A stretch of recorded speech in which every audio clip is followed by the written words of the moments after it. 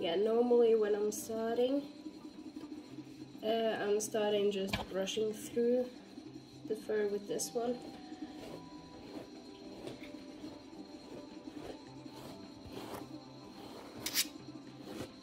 Just to get all the knots out.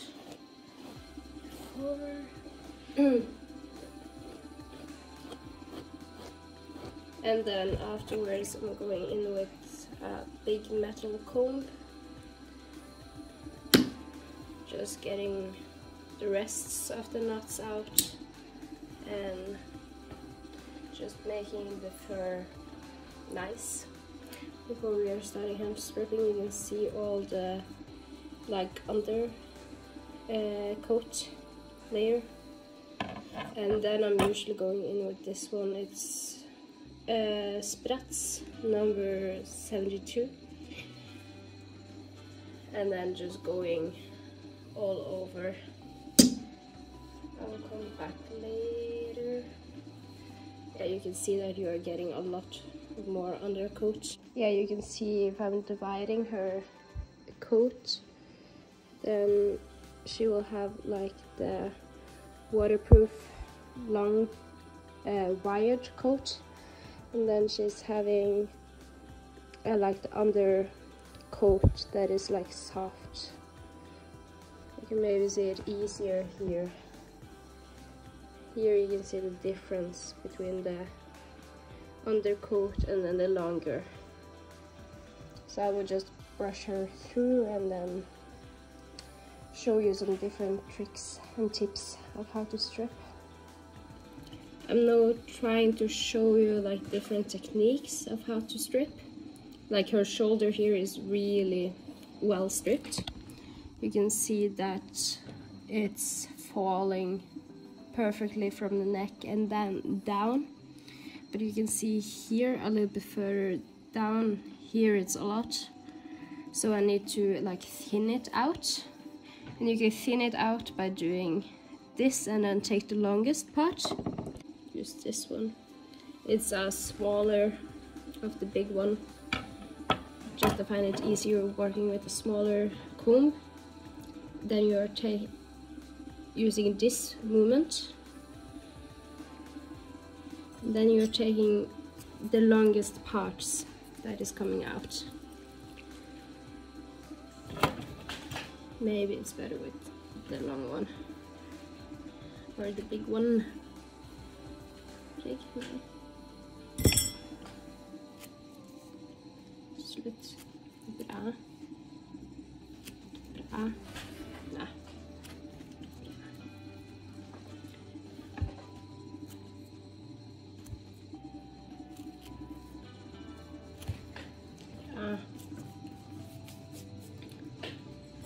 She doesn't like being stripped when she's not on the stripping table,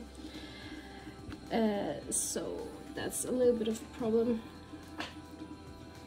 But maybe already you can see that I was thinning a little bit out here, but you can see here it's still really long and like all the way down to her belly. You can maybe see it like here it's a little bit patchy. So I need to take up and then strip the longest parts here.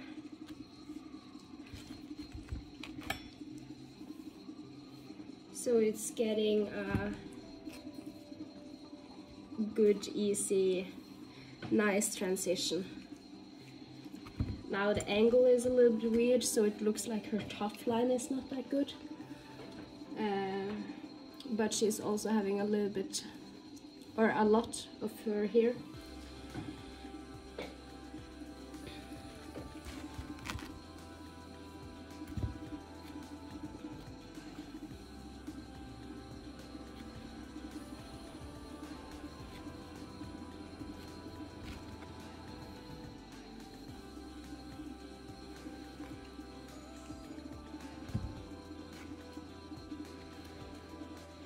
You can maybe see already, like take a little bit more here and stuff, and here to get like a nice transition from the shoulder and then down to the belly. But it's better I'm trying to take a voiceover now. You can see that her top line is pretty good. I would take a little bit closer to her tail, as you can probably see where I'm scratching her there, to get the nice pretty top line of a Cairn.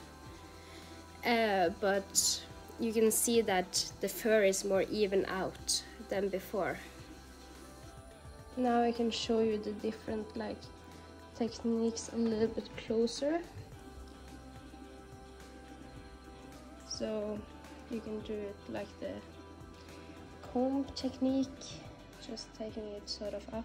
Usually you have two hands, then taking the stuff that is sticking out when you have been using your comb, and then taking here.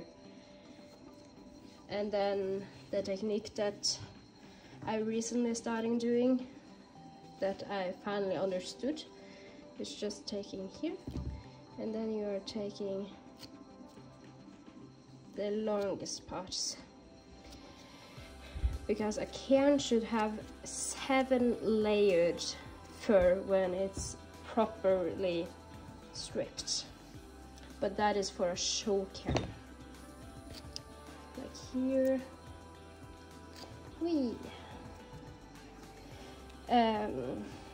she is getting showed, but I'm still a beginner with the stripping, so I'm still learning. So I will try to give you advice and stuff, but don't trust me completely with it.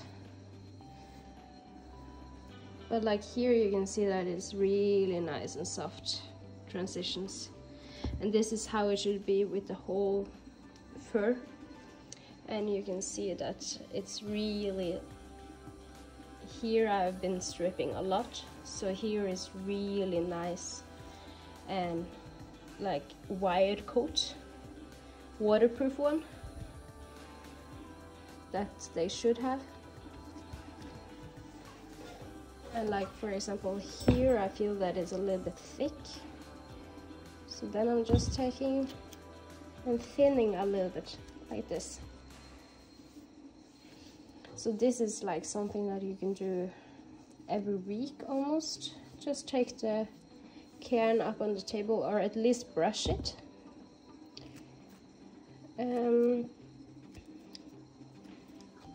So just take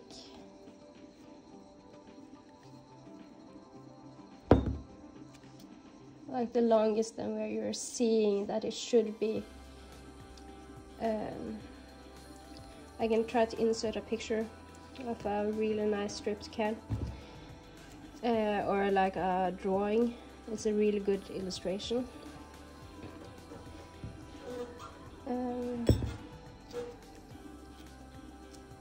And this is like when you're starting, then it's endless work with stripping, if you want it to be like a show Cairn. If not, then it works. Then you can just strip it down, and then you're stripping all the way down to the undercoat there. I was stripping her coat or her back down in the autumn, and now it's been growing out. Now it's February, so she has gotten like this really nice coarse coat. So it's improving your the coat quality of your dog if you're stripping all the way down. It's normal to do it in show Cairns, but for Cairns that are not in shows, you can strip it down twice a year